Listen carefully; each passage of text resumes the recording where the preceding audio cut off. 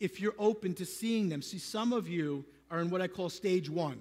And stage 1 is when you're kind of butting heads. Stage 2 is you're trying to figure it out. And stage 3 is helicopter. And that's when you're hovering over a situation looking down. And the example I use is when they had an earthquake in Haiti. The whole world started sending supplies to that country to help them. And they were in stage 1. Everybody's trying to throw the supplies there. Stage 2, all the supplies were sitting on the tarmac. None of the people were getting the supplies.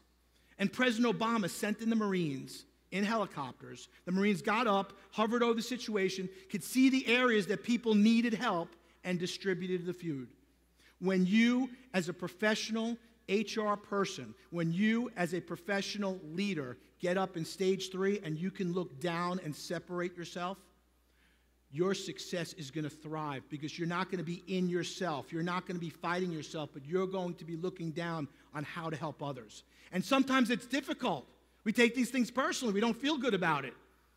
But it's up to you to take yourself to another level, even when it's not a great situation.